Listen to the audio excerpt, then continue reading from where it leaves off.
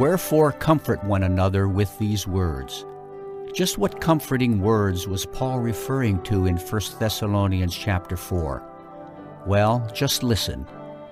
For the Lord himself shall descend from heaven with a shout, with the voice of the archangel, and with the trump of God, and the dead in Christ shall rise first. Then we, which are alive and remain, shall be caught up together with them in the clouds, to meet the Lord in the air, and so shall we ever be with the Lord. Wherefore, comfort one another with these words. He encouraged them to rehearse this event in their minds, so as not to be disheartened and fall away under the trials of everyday life.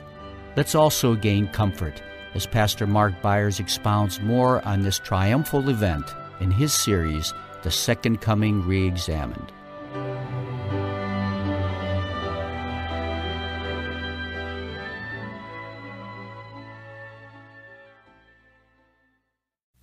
This morning I'm asking you to do a miracle of speaking through a human body and causing human ears to absorb and understand your word.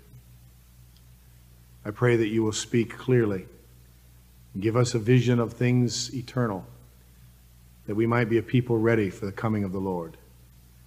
And I pray it in Jesus' name. Amen. What we are looking at right now is the thought of being ready for the coming of the Lord. What are we to be doing? As we have seen, God has promised to completely deliver this world and us individually from the curse that has laid hold of this creation. But we've seen that with all the blessings and promises of God, there are always conditions that we must meet if we want to inherit those promises. Quite frankly, the blessing of Christ's coming is based on us being ready. Those who are not ready, it will not be the blessing they had looked for or hoped for. The fact is that the only time we have to get ready is now. It's not something we can put off.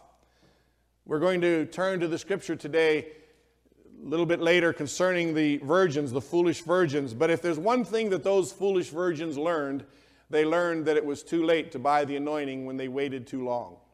They had waited till the day of purchasing it was over. In the scripture, Jesus gave an end-time parable.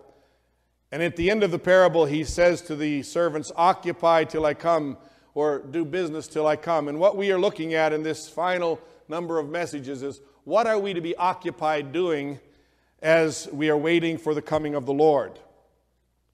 Quite frankly, I believe that everything I'm sharing could have been preached in AD 100, AD 500, AD 700, or AD 2003. The first thing that we looked at was that we are to be pursuing personal holiness. And quite frankly, holiness is a major key to being prepared for the coming of the Lord. Today I want to move on that we are to be walking in obedient faith. One of the things that we have failed to see in the scripture in this present generation is that the gospel is not the good news about how to get saved. That does a tremendous disservice to the message of the gospel. The gospel that Jesus preached is the gospel of the kingdom of God. He did not come preaching the gospel of how to get saved. He came preaching the gospel of the kingdom of God. He came preaching that we are to be living in a certain way. That word kingdom of God in our terms and in our society would be better translated, he came preaching the gospel of the government of God. He came preaching the gospel of learning to be governed by God. John the Baptist preached that gospel. The apostles preached the gospel of the kingdom of God. It includes how to get saved, but it is far more concerned on how we live after we're getting saved and how we are to live after we've accepted Christ. According to Jesus' teaching, being his disciple means that we are following him, we are doing his will, we're seeking to please him, we're doing what he loves, we're loving what he loves, and we're being about the Lord's business.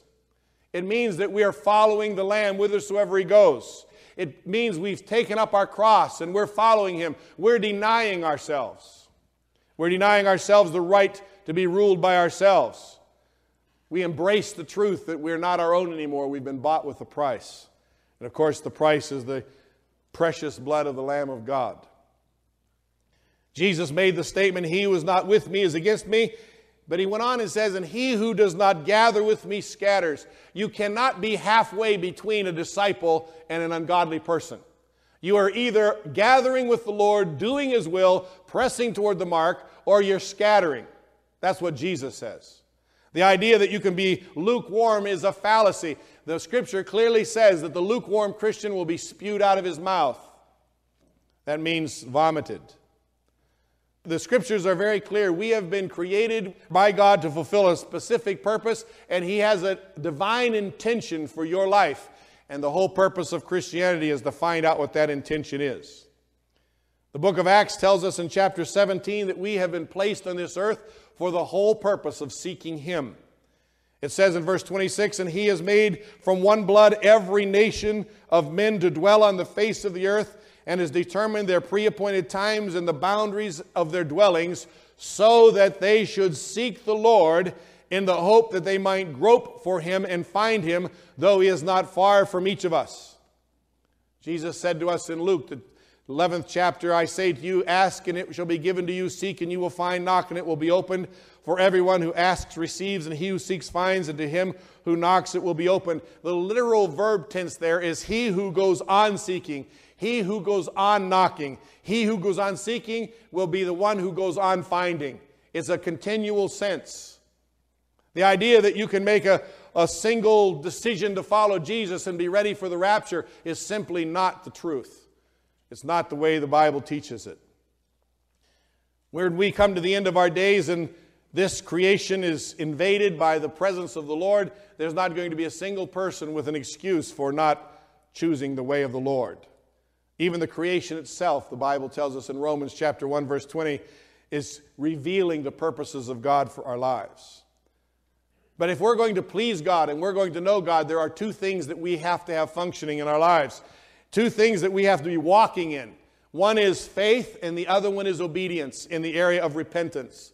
Faith and repentance. The Bible says without faith we can't please Him, and the Bible says that we are to repent and be converted, that our sins might be blotted out, so that times of refreshing may come from the presence of the Lord. We are to be seeking Him while He may be found. We are to be calling upon Him while He is near. And we are to forsake our way, and we are to forsake our thoughts, and we are to turn to the Lord, and He will have mercy on us. That's what repentance is. It's not enough to have heard and at some point in our lives made a declaration that we believe in the message of the gospel. That is heresy. The idea that you can make a decision and say, "I believe the gospel is true," and then just go out and live in such a way that disobedience is the hallmark of your life is simply a lie that is from hell. The Bible makes it clear in the book of Hebrews chapter 3 that obedience and faith, obedience and believing are used interchangeably. They didn't enter in because of unbelief. They didn't enter in because of disobedience. That's the way it's declared.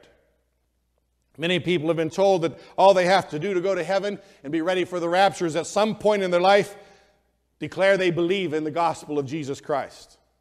All they have to say is a sinner's prayer. Make a decision to say a sinner's prayer. Acknowledge that Jesus is Lord, and they're all ready for the second coming.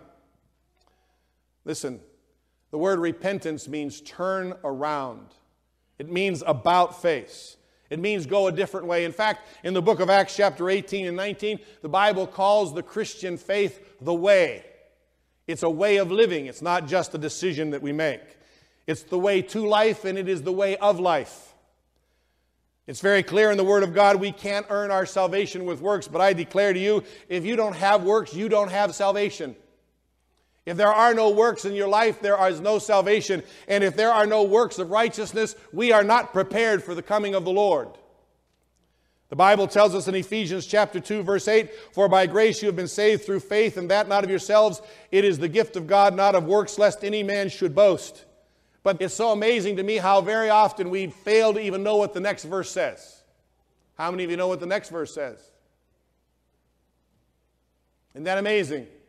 We get so taken up with that scripture. By grace you have been saved through faith, and not of yourselves. It is the gift of God, not of works, lest anyone should boast. And that verse is, you see, it's all grace, no works. The very next verse says, For we are his workmanship created in Christ Jesus for good works, which God prepared beforehand that we should walk in them. He's saying, yes, you're saved by grace. There's not a thing you can do to earn the salvation that God has provided. But once you've received it, you better have works or you don't have faith. Philippians says that we're to work out our own salvation with fear and trembling because it's God that's working in us. Ephesians tells us that we're to walk worthy of the calling wherewith we've been called. We are to live in such a fashion. Ephesians 5 tells us that we be a sweet-smelling aroma unto the Lord. He tells us to walk as children of light in verse 8 of Ephesians 5. In the book of Isaiah chapter 30:21, he says that we're going to hear a voice behind us saying, this is the way, walk ye in it. Isaiah says that the unclean shall not pass over this highway. The idea that we can live unclean, disobedient, rebellious lives and be prepared for the coming of the Lord is just simply a lie. And there's a lot of people that are not going to make the rapture because of it. We'll see some of those in the scriptures in a few moments. James tells us in chapter 2 very clearly, someone will say to you, you have faith and I have works. Show me your faith without your works and I will show you my faith by my works. He goes on and says, do you believe there is one God? You do well. Even the demons believe and tremble. In the very context of the idea of having faith without works, the Lord, through his own physical brother, James, the apostle, that he writes and says, listen, the demons even believe. Are the demons going to go to heaven because they believe? The demons believe, and they even tremble at the name of Jesus. But they're going to spend eternity in the lake of fire because there's clearly something between believing and then working out our salvation. Verse 24, he says, you see then, listen to this verse, you see then that a man is justified by works and not by faith only. There are people who are so deceived in believing that we don't have any works, they probably don't believe that's in the Bible. That verse clearly says, you see then that a man is justified by works and not by faith only. James 2:24. And then finally he says in verse 26, for as the body without the spirit is dead, so faith without works is dead. If we don't have works, we have no faith. If we do not have works of obedience, if we're not walking in obedience and we're not walking in the obedience of the faith, we don't have faith. As clear as can be. Scripture is very clear in this matter of obedience to the Lord. Do you realize that the essence of salvation is surrendering to the lordship of Jesus Christ? Romans 10:9 in the New American Standard Bible puts it the best way. For if we confess with our mouth Jesus as Lord and believe in our heart that God has raised him from the dead, you will be saved. If you confess that Jesus is your Lord and your life proves that he is your Lord, you're going to be saved.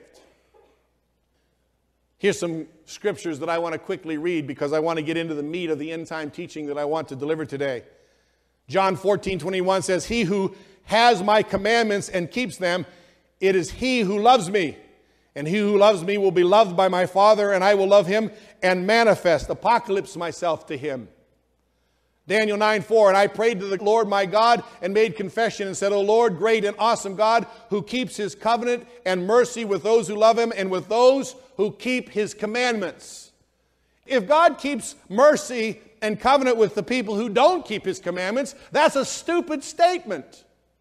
Just plain empty promise, empty declaration by Daniel. God is clearly telling us that he keeps mercy and covenant with those who keep his commandments. John 14:21, he who has my commandments and keeps them, it is he who loves me. And he who loves me will be loved of my Father. John 14:15, if you love me, keep my commandments. John 14:21, he who has my commandments and keep them, he it is that loves me. John 15:10, if you keep my commandments, you will abide in my love, just as I kept my Father's commandments and abide in his love. 1 John 3:23, and this is his commandment, that we should believe on the name of his Son, Jesus Christ, and love one another as he has given commandment. 1 John 5:2 and 3, by this we know that we love the children of God, when we love God and keep his commandments. For this is the love of God. Listen, this is the love of God, that we keep his commandments, and his commandments are not burdensome. You know, people say, oh, I love the Lord. And you look at their lives and say, well, then why are you doing this? Oh, well, that doesn't matter. I love the Lord. Listen, According to the authority of John, the beloved apostle, who writes about the second coming in the book of Revelation, he says, "This is the love of God, that we keep His commandments." Don't tell me you love God and you can't keep His commandments or won't keep His commandments. If you love God, He says you will keep His commandments. This is the love of God. I am so tired and weary in my spirit of people say, "Oh, I love the Lord," and they're living hellish lives. And they're not ready for the kingdom. And the worst part is there are preachers by the tens of thousands telling them they're okay. They're deceived. No wonder Jesus said 4 times, many, many, many, many will be deceived, because we are living in an hour when deception is rampant and people think they're ready for the coming because they've made some careless little pressed prayer under the impetus of music and under the impetus of a friend to accept Jesus, and they're living hellish lives and they're on their way to the devil's hell and they don't even know they're not saved because they're not keeping His commandments. Clearly the Bible makes us know that Enoch was a man who was a type of the rapture. But notice that it says of Enoch, Enoch walked with God and was not, because God took him. He was walking in obedient faith when he was taken. He goes on in Hebrews 11:5 and says, "By faith Enoch was translated, that he should not see death, and was not found, because God had translated him. For before his translation he had this testimony, that he pleased God." That's one of the prerequisites of being part of the rapture. We must have faith functioning in our lives. It must be functioning present tense, not some simple little prayer we made 25 years ago. It's not enough to simply become a believer in Jesus. Like I said earlier, the demons even believe in Jesus. The issue is, do we believe and obey? In Matthew 22, turn with me there. Jesus is beginning to move in Matthew 22 toward His teaching on the second coming. We're going to stay in Matthew basically the rest of this morning's message. In Matthew chapter 22, Jesus says in verse 8, "Then He said to His servants, 'The wedding is ready, but those who were invited were not worthy.'" We can back up a little bit so you get the concept of what this parable is about. Matthew chapter 22. This is the parable of the wedding feast. Verse 2, He says, "The kingdom of heaven is like a certain king who arranged a marriage for his son. And he sent out his servants to call those who were invited to the wedding, and they were not willing to come." How many of you realize He's speaking here to the Jews specifically? Again, He sent out other servants, saying, "Tell those who are invited, see, I have prepared my dinner. My oxen and fatted cattle are killed, and all the things are ready. Come to the wedding." He's telling them, "Come to the wedding. You're my bride." He's telling Israel, "Come to the wedding." But they made light of it and went their ways, one to his own farm, another to his business, and the rest seized His servants, treated them spitefully, and killed them. But when the king heard about it, he was furious, and he sent out his armies, destroyed those murderers, and burned up their city. How many of you know that's exactly what we saw He did last week to the city of Jerusalem in their temple? Then He said to His servants, "The wedding is ready, but those who were invited were not worthy. Therefore go into the highways, and as many as you find, invite to the wedding." We all know it's a commonly accepted biblical teaching. This is a reference to being invited to salvation. So those servants went out into the highways and gathered together all whom they found, both bad and good, and the wedding hall was filled with guests. But when the king came in to see the guests, he saw a man there who did not have on a wedding garment. So he said to him, "Friend, how did you come in here without a wedding garment?" And he was speechless. And let me say this to you. I wonder how he got in there without the wedding garment. How did he even get that far? Then the king said to the servants, "Bind him hand and foot, take him away, and cast him into outer darkness. There will be weeping and gnashing of teeth, for many are called, but few are chosen." Are you aware with me that the book of Revelation interprets what the wedding garment is? It tells us in Revelation chapter 19, "Let us be glad and rejoice and give Him glory, for the marriage of the Lamb is come, and His wife has made herself ready. And to her it was granted to be arrayed in fine linen, clean and bright. For the fine linen is the righteous acts of the saints." Isn't it amazing? It didn't say that the fine linen was the faith of the saints. It says the fine linen that she has made herself ready with is the righteous acts of the saints. The bride will be ready for the wedding and given a garment that are the righteous acts of the saints. She makes herself ready by the way she lives. No wonder Jesus, through John the Baptist, said, "Therefore bring forth fruits worthy of repentance." In the book of Acts, Paul said, "Do works befitting of repentance." Jesus gives us in Matthew 24 the signs of his coming, and we've looked at them quite extensively in the last number of weeks, what the signs of his coming are. And as he ended the signs, he begins giving 3 parables about the second coming. Now, I want to say this very carefully. He gives these 3 parables, and he begins telling his disciples what they are to do to be ready for the coming. Now, I want you to listen real carefully. I'm going to make a statement that might confuse you as I first say it, but I will explain exactly what I mean. As you already know, I do not believe there is a rapture with 7 years of tribulation followed by the second coming.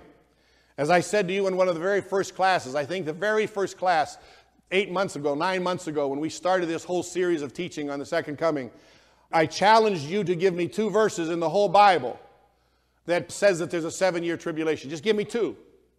Recently, I was at a pastor seminar where I was the speaker, and I was asked to teach this subject, and I taught this subject to these pastors, and there was probably 80 pastors present.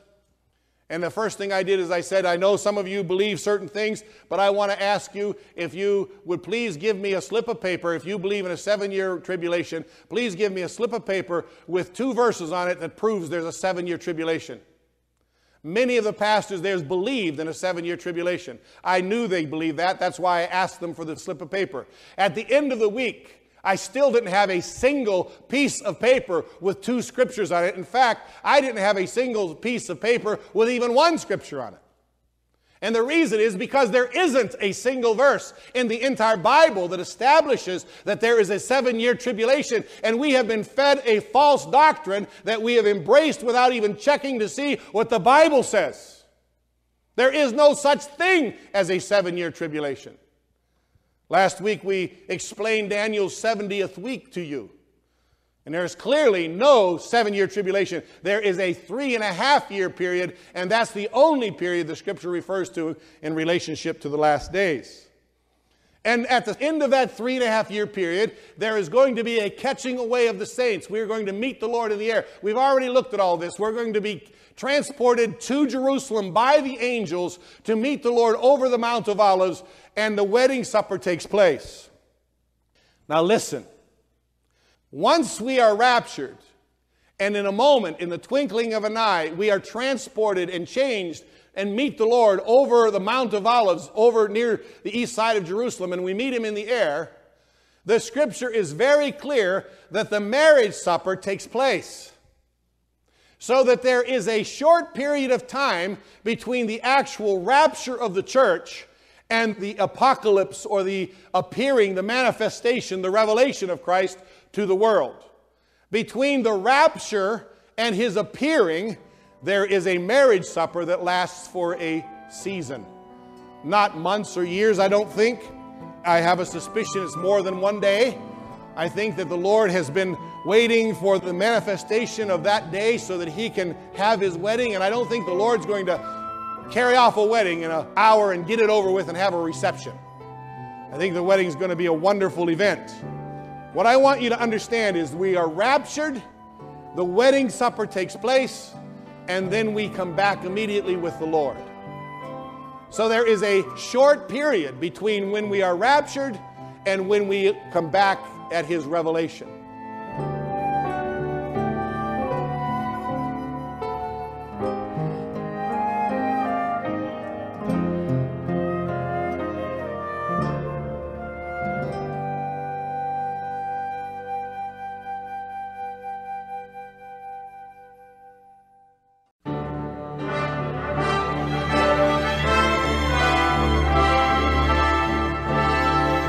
We welcome you to Kingdom Living with Pastor Mark Byers.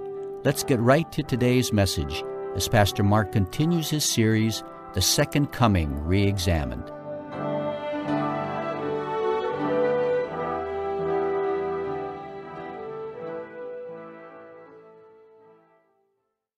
There isn't a single verse in the entire Bible that establishes that there is a 7-year tribulation, and we have been fed a false doctrine that we have embraced without even checking to see what the Bible says. There is no such thing as a 7-year tribulation. Last week we explained Daniel's 70th week to you.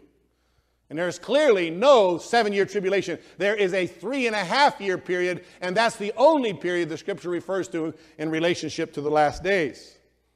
And at the end of that 3.5-year period, there is going to be a catching away of the saints. We're going to meet the Lord in the air. We've already looked at all this. We're going to be transported to Jerusalem by the angels to meet the Lord over the Mount of Olives, and the wedding supper takes place.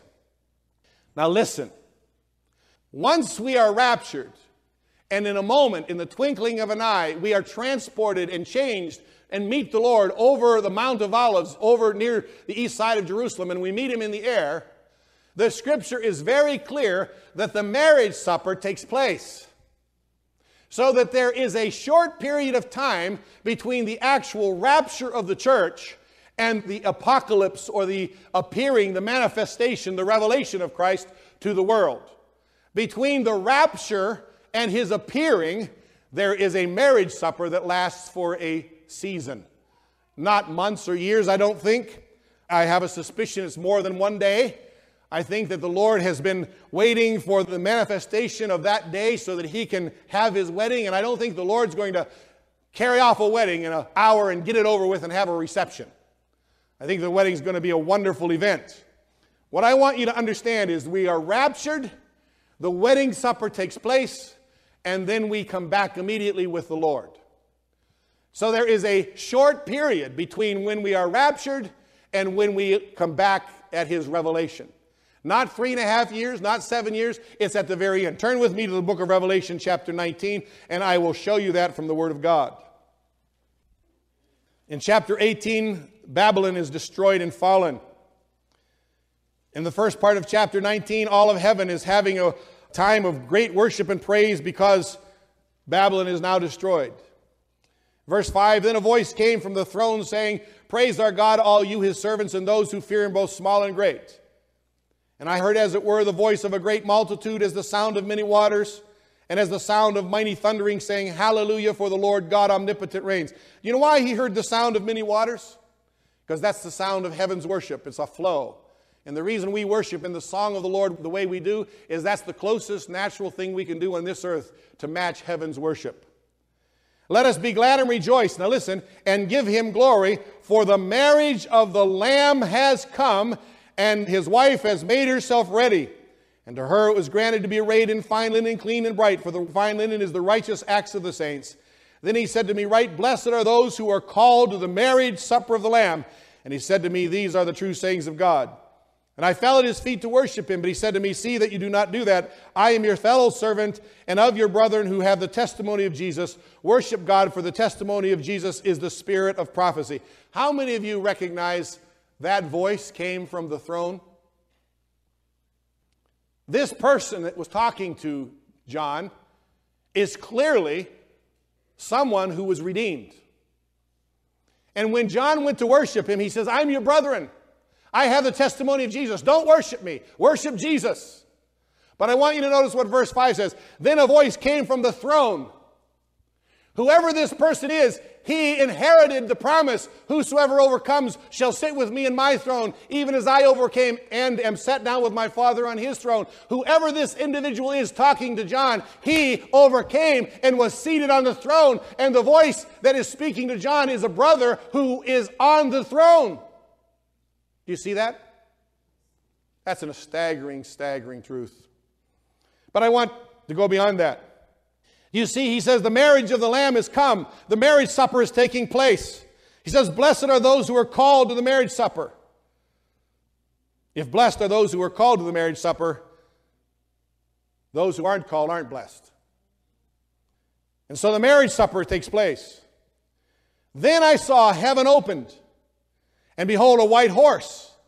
And he who sat on him was called Faithful and True. And in righteousness he judges and makes war. Guess what he's getting ready to do? Armageddon is about to take place. His eyes were like a flame of fire, and on his head were many crowns, and he had a name written that no one knew except himself. And he was clothed with a robe dipped in blood, and his name is called the Word of God. Now notice this. And the armies in heaven clothed in fine linen. How many of you realize we were told what the fine linen is just a few verses before? These are not angels. These are the righteous acts of the saints. These are the saints who have been redeemed. The ones on the white horses with him are the church who have overcome. The ones who were just raptured. The ones who were just part of the marriage supper.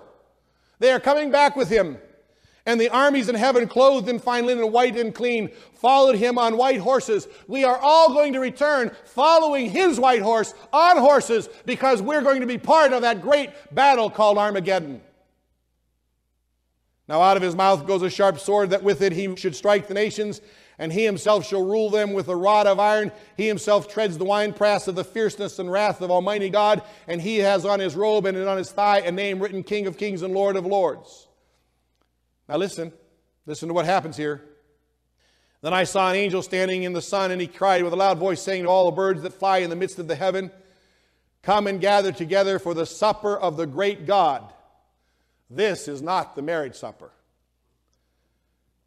That you may eat the flesh of kings, the flesh of captains, the flesh of mighty men, the flesh of horses and of those who sit on them, and the flesh of all people, free and slave, both small and great. And I saw the beasts, the kings of the earth, and their armies gathered together to make war against him who sat on the horse and against his army. Against him and the army following him. Who is the army following him? It's the saints who were raptured, that took part of the marriage supper and rode white horses behind him as he returns to conquer the earth. Then the beast was captured, and with him the false prophet, who worked signs in his presence, by which he deceived those who received the mark of the beast and those who worshipped his image. These two were cast alive into the lake of fire burning with brimstone. The rest were killed with a sword which proceeded from the mouth of him who sat on the horse, and all the birds were filled with their flesh. What happens in the book of Revelation? The marriage supper takes place. The Lord then comes riding on a white horse with all those that participated in the marriage supper who were dressed in fine linen, and they come back with him also riding on horses. The word goes out of his mouth, and he destroys all the armies gathered in Armageddon. It's not even a war. And notice they came against him and those who were with him. Now, the catching up of the church, the bride, to the marriage supper precedes this coming in judgment by a short period. The coming is called revelation, manifestation, appearing, or the Greek word apocalypsis. Turn with me to Matthew 24. Now we're going to be able to understand Matthew 24. Do you understand that there is a rapture not 7 years before Armageddon, not 3.5 years before Armageddon, but a rapture with a marriage supper and then Armageddon? That's what the Bible says. Now I want you to read with me Matthew 24. Starting not in the beginning, but in verse 37. It would be unfair to even teach on the second coming without addressing this issue. He starts in verse 36, but of that day and hour no one knows, no, not even the angels of heaven, but my Father only. But as the days of Noah were, so also will the coming of the Son of Man be. For as in the days before the flood, they were eating and drinking, marrying and giving in marriage until the day that Noah entered the ark, and did not know until the flood came and took them all away. So also will be the coming of the Son of Man. 2 men will be in the field. Then 2 men will be in the field. One will be taken and the other left. 2 women will be grinding at the mill. One will be taken and the other left. Watch therefore, for you do not know what hour your Lord is coming. But know this, that if the master of the house had known what hour the thief would come, he would have watched and not allowed his house to be broken into. Therefore you also be ready, for the Son of Man is coming at an hour you do not expect. Who then is a faithful and wise servant, whose master made ruler over his household to give them food in due season? Blessed is that servant whom his master, when he comes, will find him so doing. Assuredly I say to you that he will make him ruler over all his goods. But if that evil servant says in his heart, my master is delaying his coming, and begins to beat his fellow servants and to eat and drink with the drunkards, the master of that servant will come on a day when he is not looking for him, and at an hour that he is not aware of, and will cut him in two and appoint him his portion with the hypocrites. There will be weeping and gnashing of teeth. How many of you are aware, as we read that section, that 6 different times he did not refer there to the rapture, he is referring there to his coming? In verse 37, so also will the coming of the Son of Man be. Verse 39, so also will the coming of the Son of Man be. Verse 42, what hour the Lord is coming. Verse 44, the Son of Man is coming at an hour you don't expect. Verse 48, my master is delaying his coming. In verse 50, the master of that servant will come on a day when he's not looking for him. Now, how many of you are aware, as I said last week, there's no division between the verses and chapters in the Bible in the original text. We read chapter 24, and we finished our chapters to get through the Bible for the year, and we put the Bible away and lay it down, and we basically pick up chapter 25 tomorrow night. There's no division. And I want you to notice the very first word of the next chapter. Then the kingdom of heaven will be likened to 10 virgins who took their lamps and went out to meet the bridegroom. Then, when is he referring to? When is that then referring to? What has he just been saying? He's been saying, he has just said 6 times that he's referring to his coming, his apocalypse, his revelation, his manifestation. He said it 6 times. He goes on and says, now 5 of these virgins were wise and 5 were foolish. Those who were foolish took their lamps and took no oil with them. But the wise took oil in their vessels with their lamps. But while the bridegroom was delayed, they all slumbered and slept. And at midnight a cry was heard, behold, the bridegroom is coming, go out to meet him. Then all those virgins arose and trimmed their lamps. And the foolish said to the wise, give us some of your oil, for our lamps are going out. But the wise answered, saying, no, lest there should not be enough for us and you. But go rather to those who sell and buy for yourselves. And while they went to buy, the bridegroom came, and those who were ready went in with him to the wedding, and the door was shut. Afterward the other virgins came also, saying, Lord, Lord, open to us. How many of you know that no man calls Jesus Christ Lord but by the Holy Ghost? He just got through telling us that the kingdom of heaven is like 10 virgins. He answers and says to them, assuredly I say to you, I do not know you. Watch therefore, for you know neither the day nor the hour in which the Son of Man is coming. Do you realize that his statement to those virgins was in reference to his coming, not his rapture? The rapture was already over. Did you catch that? He tells this kingdom end time parable about 10 virgins. 5 of them are ready to go. 5 of them are not. They are all part of the kingdom because he says that the kingdom of heaven is like 10 virgins. All these virgins were waiting for the bridegroom. All these virgins had lamps, and all of them had some oil. The problem was those who didn't have enough oil recognized it too late. They recognized that they didn't have time to pay the price to get the anointing. They recognized they had goofed around and played games and were lukewarm and didn't have time to get the anointing. They didn't have time to prepare. It was too late to prepare. The wise had been preparing all along. It's not that they didn't have the money, because the moment the wise said to them, go and buy, they went to buy. Whatever it took to buy, they knew they had it to buy it. But they had wasted time and weren't buying it when they should have been buying it. One of the things we should learn from these 10 virgins is that it's going to be ultimately too late to pay the price to be ready to meet the Lord. We need to get the anointing in our lives now. The reason why we stress worship so much is because we are convinced here at Calvary, and I am convinced before you through the Word of God, that the key to His presence is you enter His gate with thanksgiving and His court with praise, and that's where you get the anointing, in His presence. You come before His presence with singing. If the statement, assuredly I say to you, I do not know you, means that these people weren't saved, it's in direct contradiction to the very first thing he said about these virgins. He says, the kingdom of heaven shall be likened to 10 virgins. He's referring to 10 virgins that are part of the kingdom. What he's saying is they didn't have a love relationship with him. They had allowed the cares of this world to choke out the true riches. They had failed to pick the good part like Mary, and they were literally allowing other things to come in and crowd out the riches of the kingdom.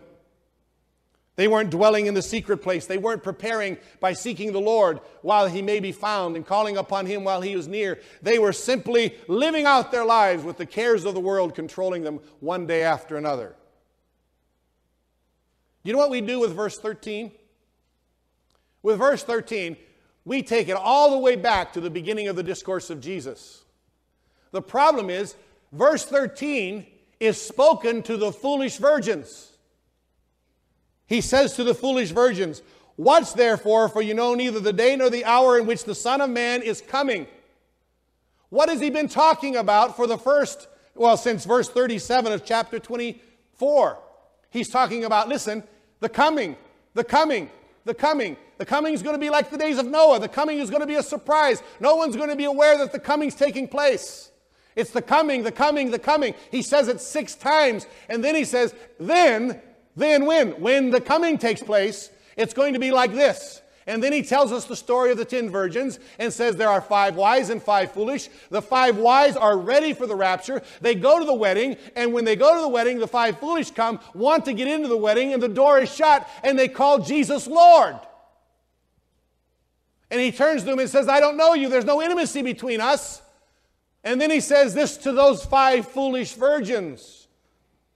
Oh, if you can just grasp this. In the name of Jesus, listen to what he says to those 5 foolish virgins. He is not going back and talking to all the disciples. He is still talking to the 5 foolish virgins. And he says to the 5 foolish virgins, watch therefore, for you know neither the day nor the hour in which the Son of Man is coming. The rapture's already over when he says it to them. Are you getting what I'm saying? The rapture is over. The door to the wedding was shut. They were trying to get into the wedding, and the Lord says, you're not getting in here.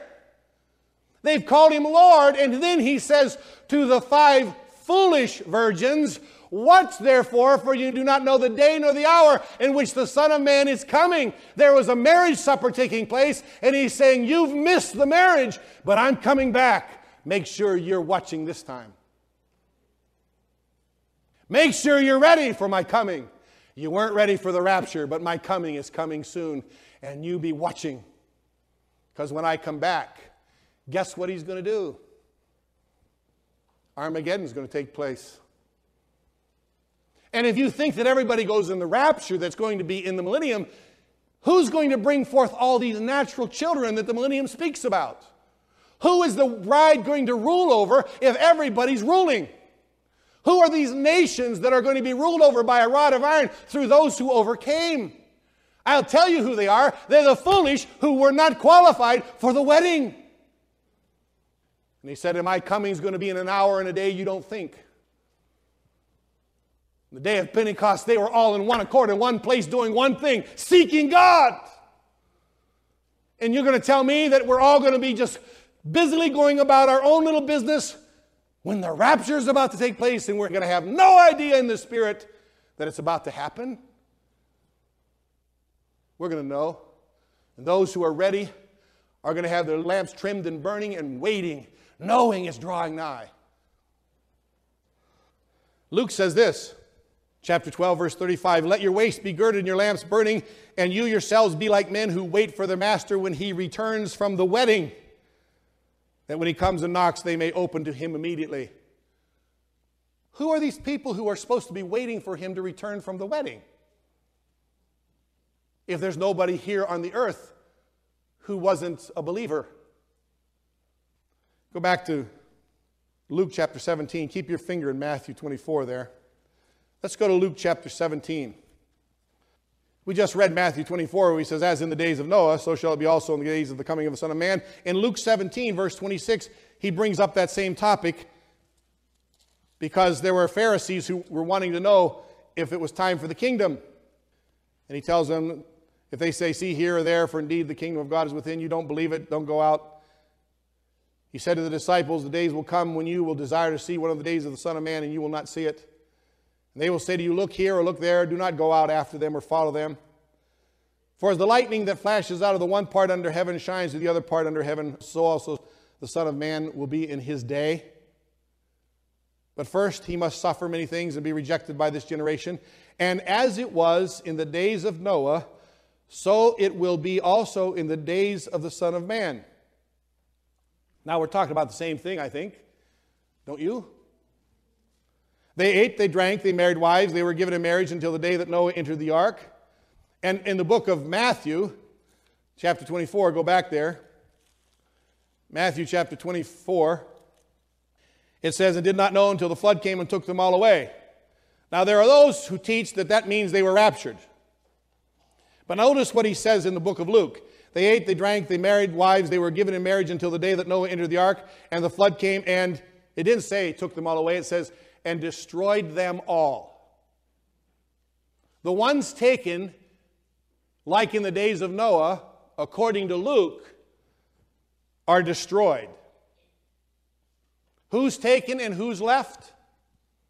The ones taken, according to Luke, are destroyed, not raptured. Likewise, as it was also in the days of Lot, they ate, they drank, they bought, they sold, they planted, they builded. But on the day that Lot went out of Sodom, it rained fire and brimstone from heaven and destroyed them all. And because of that verse, they say, see, Lot went out, they were destroyed. Well, the problem with that is this.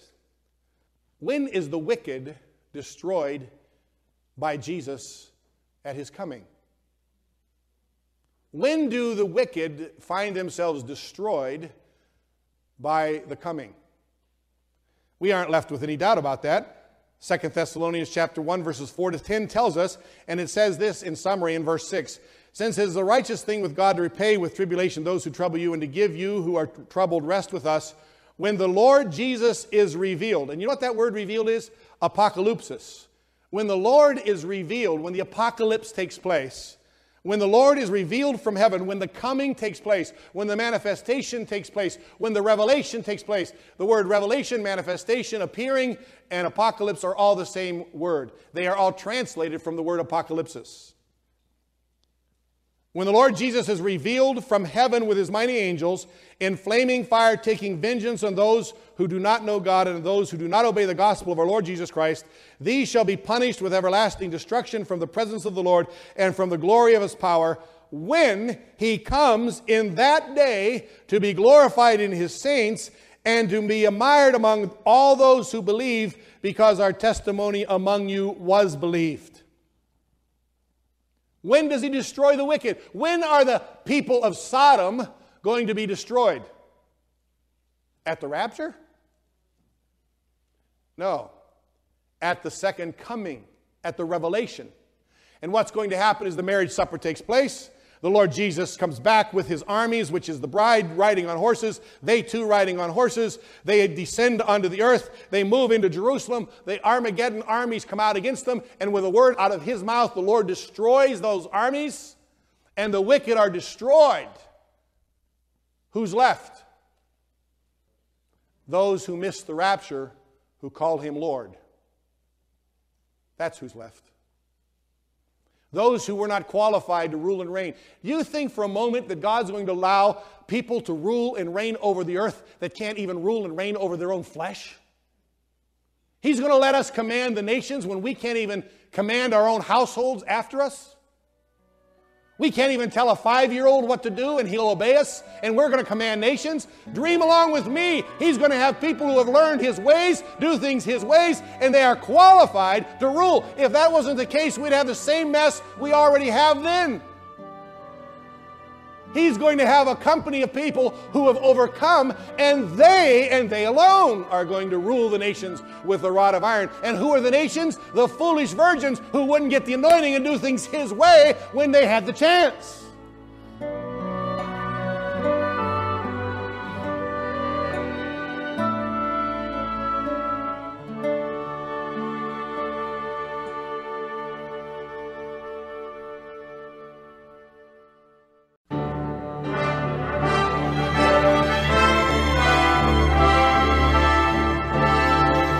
The apostles gave us direction with regard to the return of Christ. James said, "Be patient then, brothers, until the Lord's coming." Peter wanted us to set our hope fully on the grace to be given us when Jesus Christ is revealed. Paul reminded the suffering Thessalonians that God would pay back trouble to those who troubled them when the Lord Jesus Christ is revealed from heaven. He told the Philippians their citizenship was in heaven and that they should eagerly await a Savior, the Lord Jesus Christ. If we are people of God's Word, we too will have the same mindset. Let's join Pastor Mark Byers as he brings us more insight on this important event in his series, The Second Coming Re-Examined.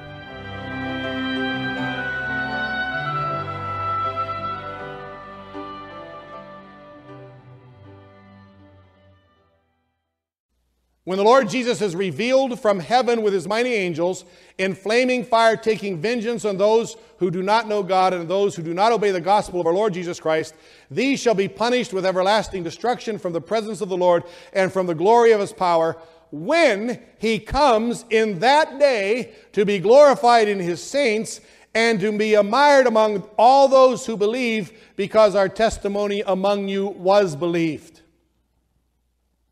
When does He destroy the wicked? When are the people of Sodom going to be destroyed?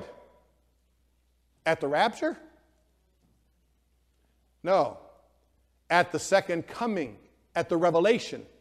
And what's going to happen is the marriage supper takes place. The Lord Jesus comes back with His armies, which is the bride riding on horses. They too riding on horses. They descend onto the earth. They move into Jerusalem. The Armageddon armies come out against them. And with a word out of His mouth, the Lord destroys those armies. And the wicked are destroyed. Who's left? Those who missed the rapture, who call Him Lord. That's who's left. Those who were not qualified to rule and reign. You think for a moment that God's going to allow people to rule and reign over the earth that can't even rule and reign over their own flesh? He's going to let us command the nations when we can't even command our own households after us?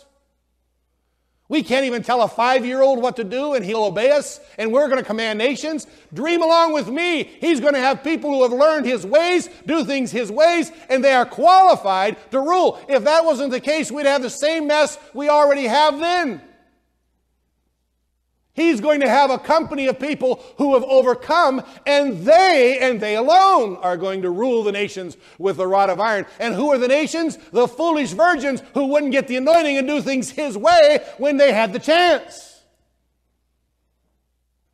Verse 30 of Luke, he says this, "Even so it will be in the day when the Son of Man is revealed," when the apocalypse takes place. The people of Sodom were destroyed when Lot went out, and it will be that way when the Lord comes back. When the Son of Man is revealed, when the apocalypse takes place, when the manifestation takes place, when the revelation takes place, it's going to be like that then. He's not saying that the righteous are going to go out and that there's going to be two in the field, one taken and one left, and I'm going to show you beyond any doubt that's not what this says. If you want to believe it after I show you, you're free to do it. He says this is going to take place. Even so will it be in the day when the Son of Man is revealed, when the apocalypse takes place, when the manifestation takes place. In that day, when the manifestation takes place, he was on the housetop and his goods are in the house. Let him not come down to take away anything. And likewise, the one who is in the field, let him not turn back. Remember Lot's wife. Whoever seeks to save his life will lose it, and whoever loses his life will preserve it. Who are these people who are told not to go back into their house? The same ones he said in the foolish virgins Watch therefore, for you know not what hour the Son of Man comes. Remember, there's a wedding supper that takes place between the rapture of the bride and the coming of the Lord, the revelation of the Lord. The foolish virgins have already missed the wedding. They weren't ready. And they're told to be watching for the return, the coming, the manifestation, the apocalypse.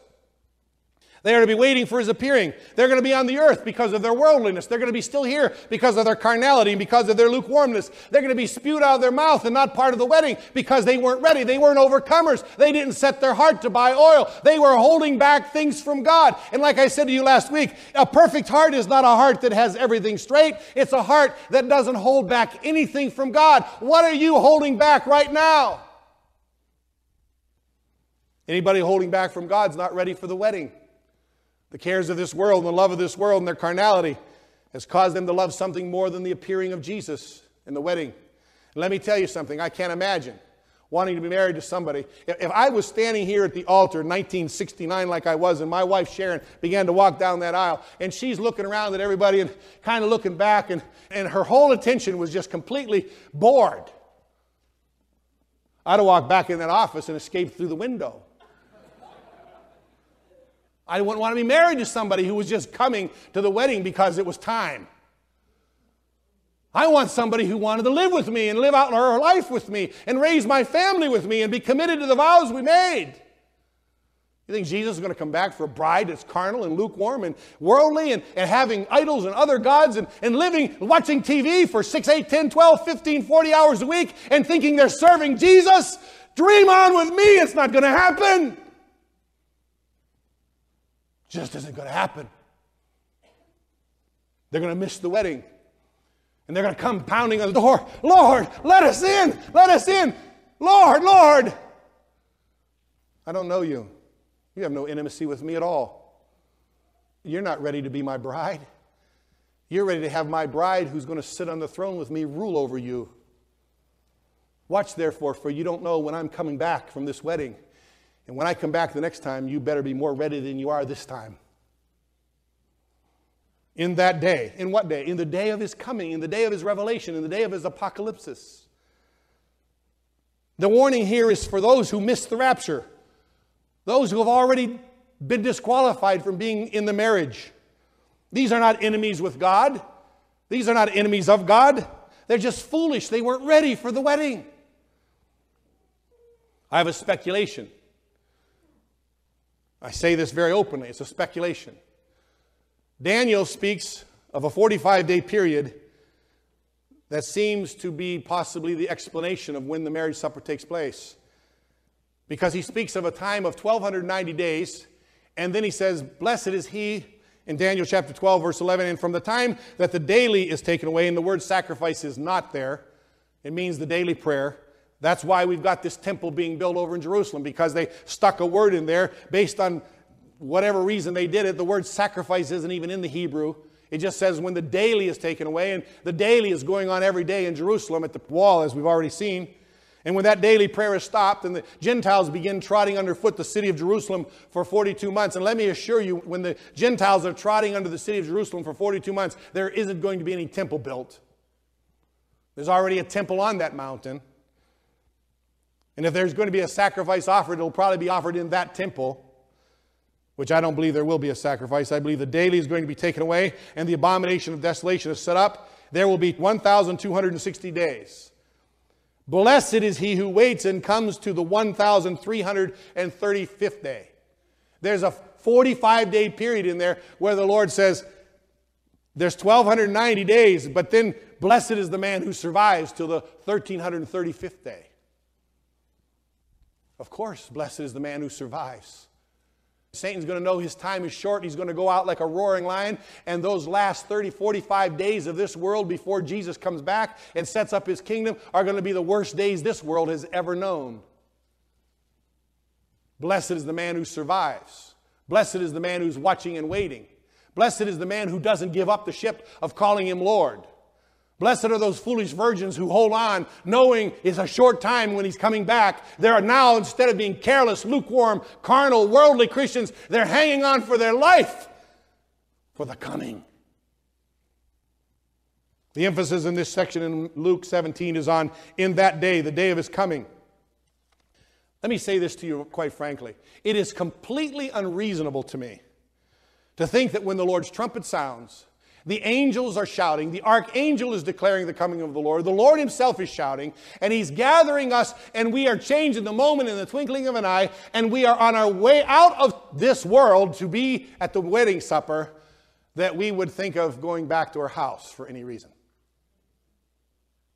Now just tell me something. If you heard the sound of the trumpet, and you heard the voice of the archangel, and the rapture started to take place, and I've wondered for years, what in the world would cause anybody to think of something in there? What do you need? Your bank account? What in the world could be in the house that would cause anyone who's on the rooftop to want to leave the call to the second coming and go down to get something? I'm convinced that anybody who's ready for the rapture would have absolutely nothing in this life between them and their Lord. But I have no problem believing foolish virgins will have all sorts of things between them and their Lord, because foolish virgins live that way. Do you understand what I'm saying? So then when the Lord says, watch because I'm coming back after the marriage is over, I can imagine that statement having a lot of impact, because now we're talking to people who already missed the rapture because of their carnality. They've already lost the biggest blessing in the world, being married to the Son of the living God. And now the Lord says, I'm saying to you, watch. And when the second coming takes place and I do return, don't you dare go down to get something out of your house, because if you do, you will have proved you're with the wicked and you don't love my appearing at all, and you will die with the wicked who do not obey my gospel at all. I tell you, in that night there will be two men in a bed. One will be taken, the other left. Two women will be grinded together. The one will be taken, the other left. Two men will be in the field. The one will be taken, and the other left. Jesus says the same thing in Matthew 24. For as in the days before the flood, they were eating and drinking, marrying and giving in marriage until the day that Noah entered the ark, and did not know until the flood came and took them all away. And as Luke says, it destroyed them all. So also will the coming of the Son of Man be. Then two will be in the field, one will be taken, the other left. Two women will be grinding at the mill, one will be taken, the other left. Watch therefore, for you do not know what hour your Lord is coming. This is not the rapture, this is the coming after the wedding. Now, in case you don't believe what I'm saying, just to put the final seal on this truth, notice the very next verse, Luke 17:37. And they, the disciples, said to him, where, Lord? Now, how many of you ask the question, where are the ones taken to? Where are they taken to? The disciples were pretty perceptive men, quite frankly, far more perceptive than we are. And when he tells them all this story, the first thing they say is, where are they being taken to? Look at the answer. Wherever the cadaver is what that word means. There the eagles will be gathered together. Tell me, where is the feast of the vultures? Right after the marriage supper in Revelation 19, after the marriage supper takes place, Jesus comes riding in with his white horse and all the saints on horses with him. And he says, all you angels, call the fowls of the air together, because they're going to have a feast. And the feast is going to be on the bodies of kings and captains and armies and the wicked. The disciples say, where is the one taken to? Going. One shall be taken, the other left. One shall be taken, the other left. One shall be taken, the other left. And their immediate question was, where? And he said, to the feast of the vultures. Where are they taken? To destruction. He just got through saying that. It'll be like in the days of Noah. They entered the ark and the flood came and destroyed them all. Two men are going to be in a field. One is going to be grinding. One's taken, the other left. Two men here, two men there, two women here, two women there. One's taken, the other left. Lord, where are they going to be taken to? To the feast of the vultures. Who's destroyed at the Feast of the Vultures? All the wicked at his coming. Do you see how we have taken Scripture? It's so plain. He tells the whole story about taking and left and taking and left and the coming days of Noah. And then he says, and then when that happens, it'll be like 10 virgins. There'll be a marriage supper. 5 go to the marriage supper. 5 are left. And when the 5 are left, they're wanting to get into the marriage supper. And when they try to get in, he says, you're not getting in, you've missed it. But watch, for you know not what hour the Son of Man comes. You know who's not going to have any idea of the day nor the hour? The carnal, lukewarm, worldly Christians who think they're ready for the rapture and they're not walking one bit in present day obedience. They're not walking in obedient faith. They're just walking along calling Jesus Lord. Jesus is my Lord. I love Jesus. I don't keep his commandments. Let me tell you something. If you don't keep his commandments, you don't love him. Either that's true or the Bible's a lie. And if I'm going to choose whether you're lying or the Bible's lying, I think I will choose the Bible telling the truth, and the person saying they love Jesus who isn't keeping his commandments is the liar. The second coming is coming upon us. There's a day coming real soon when there's going to be a rapture and the trumpet's going to sound. And those who are ready to go out, and the wise virgins whose lamps are full of oil, and they're waiting, they're longing, their hearts meet with the Lord. They love his appearing, and morning by morning, and night after night, day after day, they're seeking him, they're looking toward him. They're holding back nothing. He puts his finger on something, and they just simply surrender because they're walking in obedient faith, and their hearts longing for the coming of Jesus. And one day there's going to be a sound, and they're going to ascend after this by faith. By faith, they're going to hear the voice. Let me just say this in passing. By faith, Enoch was translated. You know what faith is? Faith comes by hearing a word from the Lord. Nobody's going to be raptured that doesn't hear his voice to come up hither. The idea that we're just going to all just automatically hear the voice. Man, I have been in situations where I'm hearing God's voice, and I'm looking around at brothers and sisters around me, and no one is even aware that there's a problem going on. And I'm hearing his voice, get out of here, get out of here, get out of here. I hear his voice, don't go out to that. That man's a false prophet, don't go there. And other Christians say, oh, he's wonderful. Now either I'm totally deceived or they are. We're going to be raptured by faith. How does faith come? We're going to hear the voice, come up hither. We don't hear that voice, we're not going anywhere. And a carnal, lukewarm, calloused, worldly Christian, hear his voice, they don't even believe you can.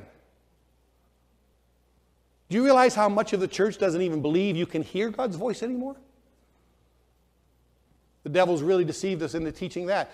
Over 3,800 times in the Bible it speaks of God speaking, but all of a sudden he decided to quit talking. That's amazing to me. Let me tell you something. I've heard his voice. I've heard it so loud that I honestly cannot tell you whether it was audible or inaudible. It was that loud. I've heard his voice. I've tasted of what it is to hear his voice. And one day I want to hear the voice, come up hither. The marriage supper of the Lamb has come.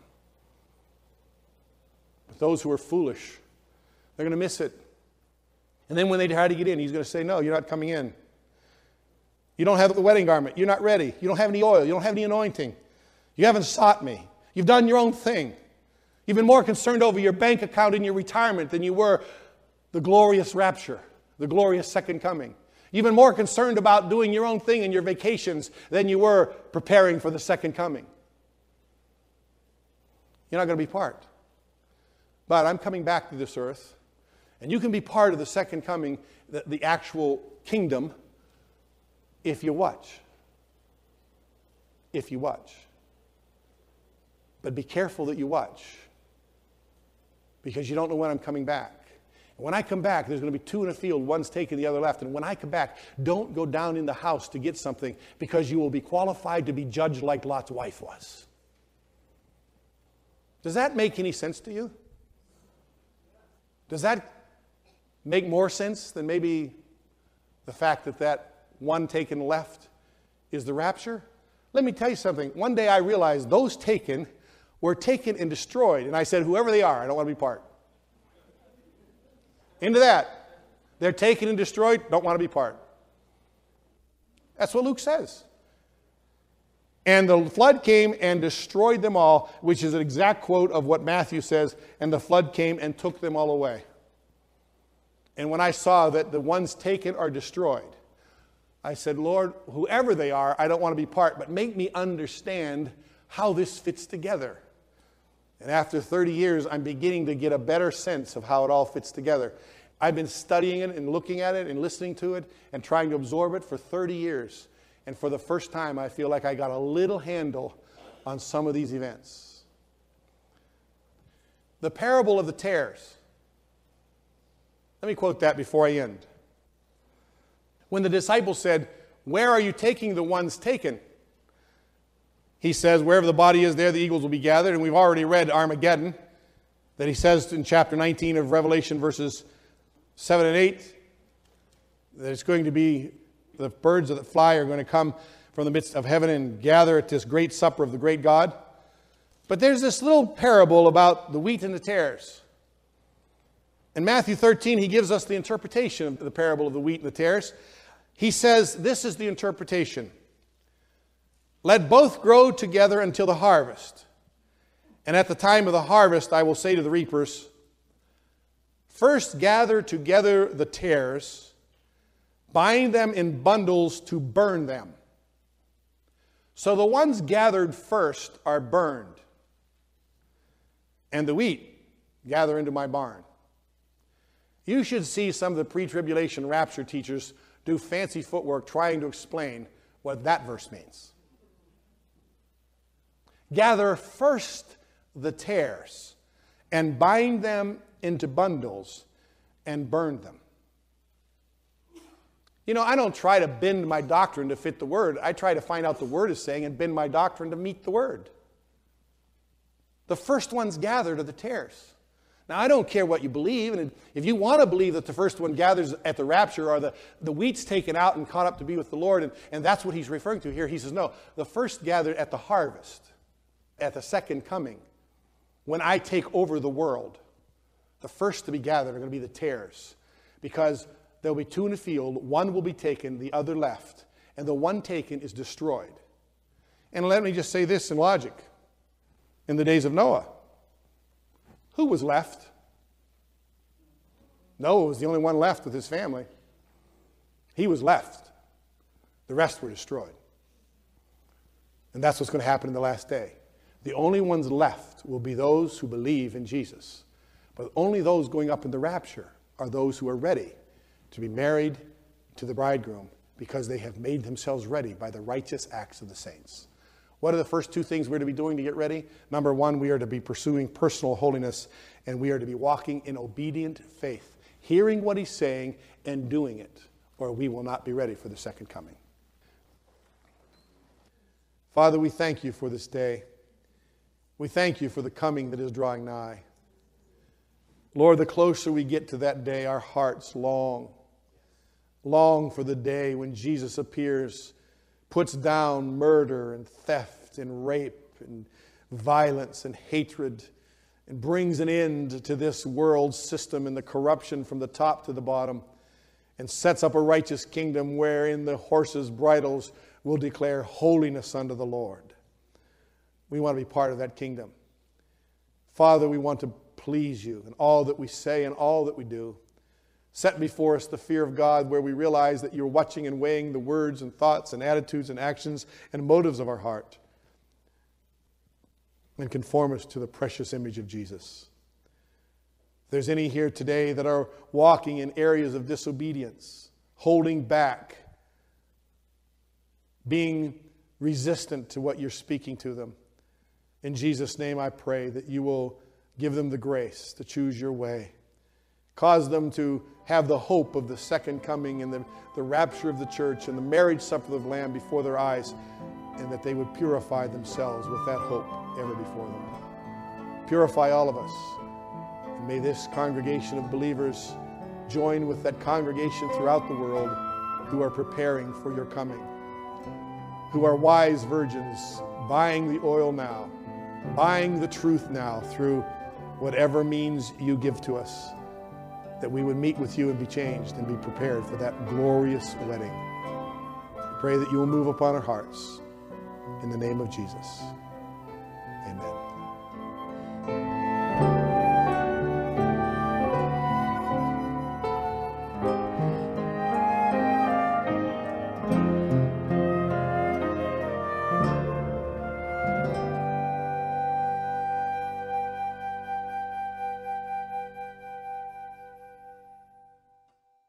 You have been listening to Kingdom Living with Pastor Mark Byers, sponsored by Calvary Christian Church. Thank you for listening today, and we encourage you to join us again next time as we return to God's Word and study along with Pastor Mark Byers right here on Kingdom Living.